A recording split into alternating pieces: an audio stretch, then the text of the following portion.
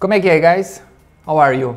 I hope everything is fine with you. Welcome to my channel. Today we are going to talk about 4 techniques on Photoshop, the most used ones in photography and the ones that I use the most. Almost forget, if it's the first time that you are watching, welcome to this channel. I'm Fabio. This channel is about traveling, photography and videography. I'm starting this channel this year to improve my skills on the video side.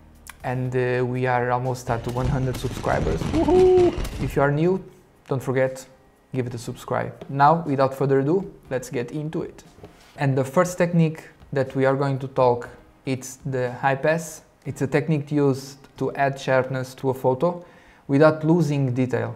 It's the best non-destructive way to add sharpness to a photo.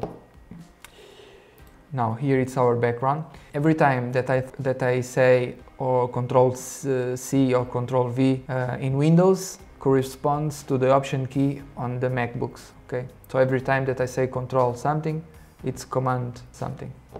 Every time that you work in Photoshop, make sure that you create a copy of your background layer.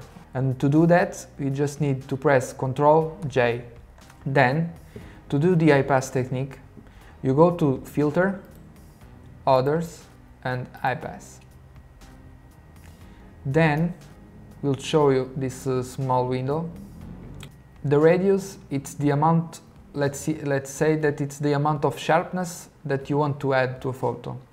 Don't exaggerate this value, okay? Or otherwise your photo will look disgusting.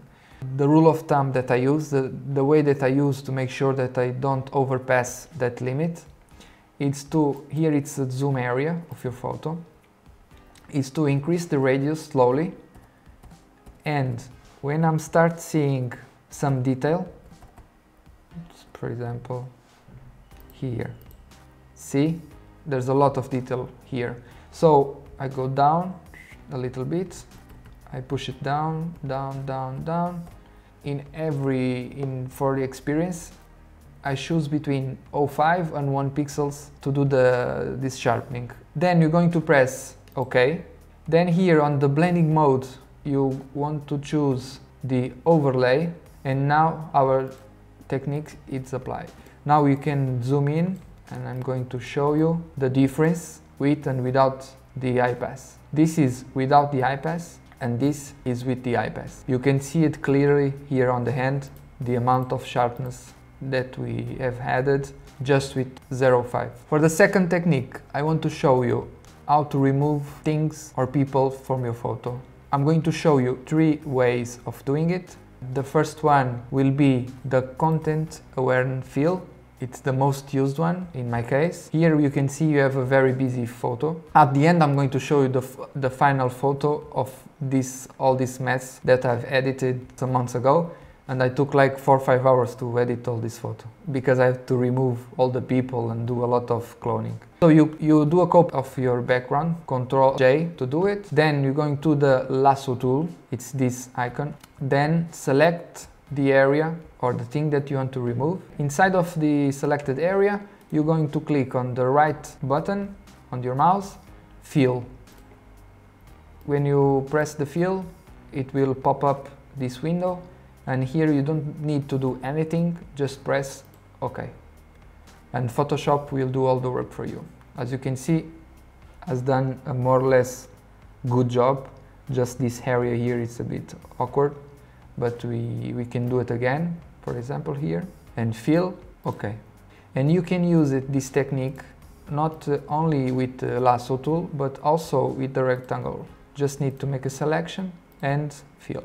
So, the other technique that I use in Photoshop to remove things, the healing brush. I use it especially to remove small objects or particles like some dust on your sensor or some drops for small areas on your photo.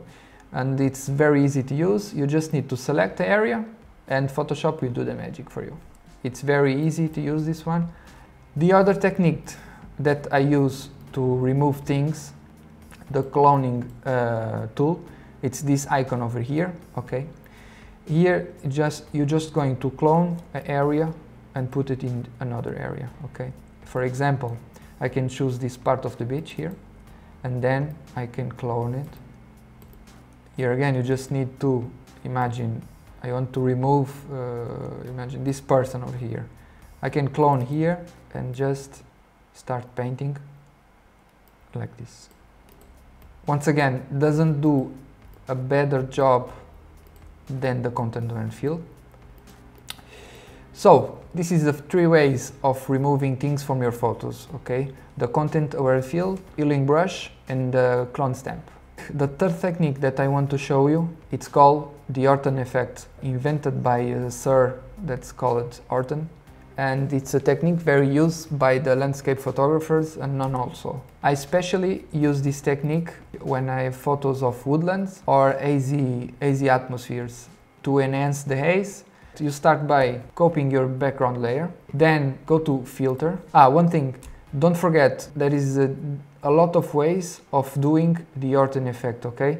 This is just one of the ways that I know, and for me it's the most fastest way and the most simple way of doing it. So you go to filter, blur, Gaussian blur. Then in Gaussian blur, the rule of thumb for this window is you're going to choose the radius, having in consideration the megapixels of your camera sensor. I'm using a Sony Alpha A7 III, and this sensor is 24.6 megapixels. So here I'm going to put 24.6. But imagine that your sensor has 32 megapixels. Here you're going to put 32 megapixels. That's the rule of thumb. You press OK, then you come to image, adjustments, brightness and contrast. And here you're going to push up the sliders until you break the highlights. When you clip the highlights, you can stop, then you clip the shadows with the contrast.